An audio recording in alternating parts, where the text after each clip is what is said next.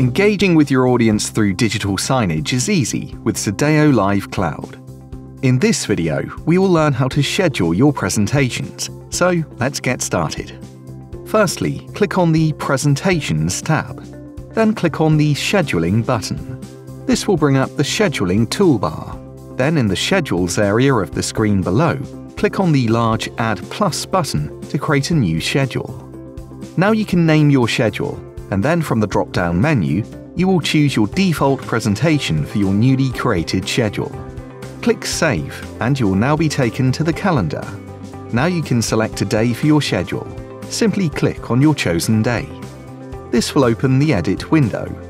You can now choose the presentation for your schedule.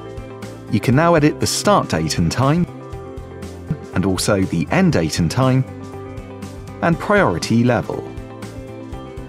Click Create and you'll be taken to the calendar again. You will now see that your presentation has been scheduled on your calendar.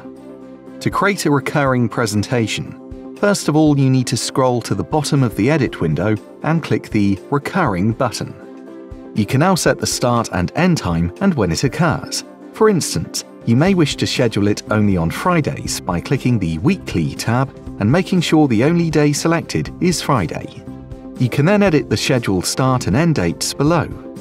Click Create and you'll be taken to the calendar again. You will now see that your presentation has been scheduled on your calendar. Now you can choose a screen for your new schedule. Simply click on the Screens tab. You will now see your screens in the main window and your schedules in the left-hand menu. Simply drag the schedule and drop it onto your chosen screen or multiple screens.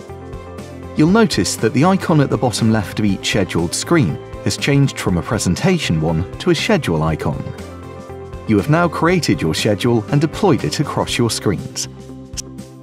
SedaoLive, complete digital signage solutions for every sector.